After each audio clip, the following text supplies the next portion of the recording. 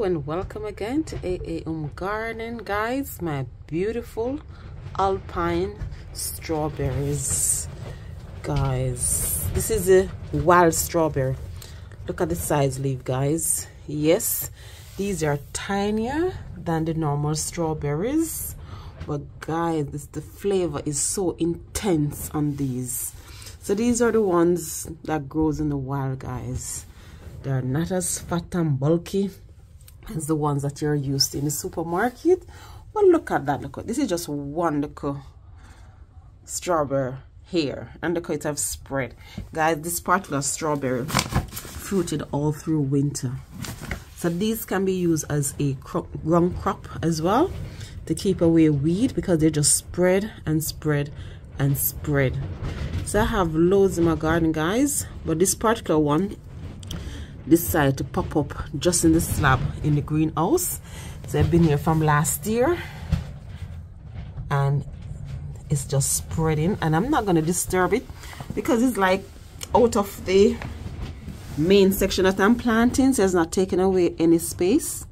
But guys, just like you use normal strawberries to make your jam or your sauces or things like that, or you just come in the garden and you snack on these beauties. So yes, guys, you're gonna need a load. Like, you need to probably harvest 4 or 6 at a time to put in your mouth to taste it, because they're so tiny, guys, but they're so nice. The first time I taste these, I was blown away, guys.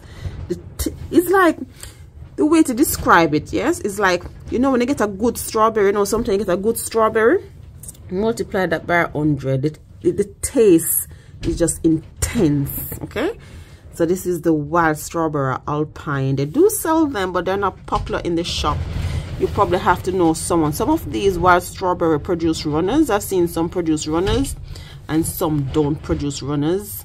I'm not an expert on these wild strawberries. I don't know what's the difference between the ones that produces runners and the one that don't, but they just produce a lot, guys. If you notice, it just so much strawberries from this one plant. And guys, it doesn't require any care. I mean, it's been here from last year and I haven't fed it. I haven't done anything to it, and you can see it's just in this slab. I don't know where it's getting. The root just gone down and getting some soil and just surviving there. But yes, do let me know if you're familiar with Alpine strawberries. Do you think it tastes different from the normal strawberries? Do you like it? Do let me know in the comment section, guys. But I think the best way to sample these is just to snack fresh from the plant. You won't get these in supermarket, no.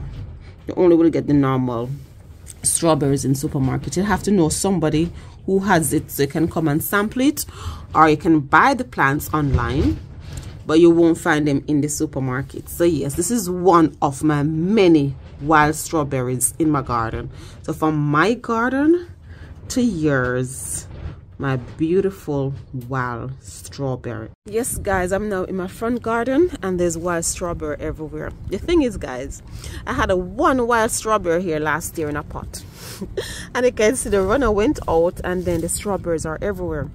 And the thing is, I need to come and tidy up my front garden because it's almost time for the pumpkins. But as you can see, there's strawberries everywhere.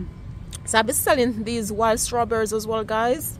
So if you look on Etsy, you will see these wild strawberry, these Alpine strawberry, guys. They are delicious. They are super sweet. They are tiny, so you know you're gonna put loads more in the mouth at any one time, but it's definitely worth. These strawberries are delicious, guys. If you haven't had wild strawberry, go out, get yourself some wild strawberry, guys. They are delicious, and they're this part of the garden, and they're just scattered all over, guys. So I have to be careful while I'm walking because I don't want to damage all the strawberries.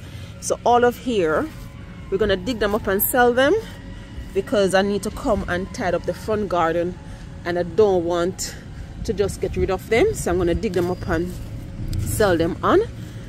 My little lad will be selling these, and it's gonna be his pocket money for his toys. So guys, if you want to go over to Etsy, my Etsy store, get some strawberries, you'll be supporting my little lad in buying his toys. So this is his little plants that he'll be digging up and saving and selling them to buy his toys. So yes guys, wild strawberry growing in my garden, front, back, in pots, everywhere. I'll show you one in pot going on. This was a container where it was drying out so quickly last summer, so it's one of the little apple plants that I have. So I put some wild strawberry in there to provide cover crop for this year. So I'm using the wild strawberries as well. I just need to come and take out these grass that is everywhere, but I'm using them as well for cover crop. And that's one of the things I'm doing for part of the garden. I use them for cover crop in the winter time, so the rest of the annoying weeds are suppressed. So yes guys, you can use wild strawberry for loads of things. So from my strawberry patch, wild strawberry alpine, to your garden, take care now, and I'll see you on the next upload. Bye bye. Like, share, subscribe and click the notification bell.